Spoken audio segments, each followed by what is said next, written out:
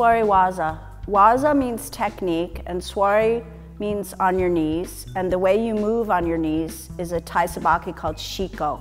So every technique that we do in Aikido standing, we have to do on our knees in Suwari Waza, or with the uke standing and the person throwing on their knees, which is kind of how I do Aikido all the time because I'm so short.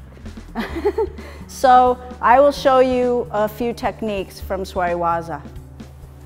We start out on our knees just facing each other, and I ask her to do a shomen, a head strike. I'm going to move in for ikkyo, first technique, ikkyo. So I will show you as soon as I'm done how you walk in Suwari Waza. Okay, so you start out in seiza. This is called seiza, our basic position.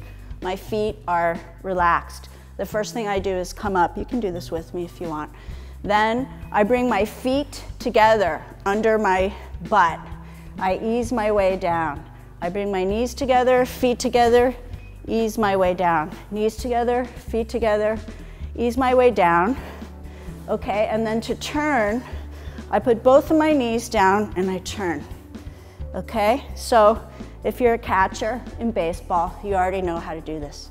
Backwards is the same thing, right? So we can just walk around, turning, right? Turning, moving backwards. Okay, so she could grab my wrist. I could do ikkyo again. She grabs my wrist here. I could move off the line, do ikkyo, another mobilization. There's the pin that you saw before. If she's standing up, this is called hamni handachi, right? I do the same technique. She does an attack. I do the technique. That was Suwari Waza and hamni handachi.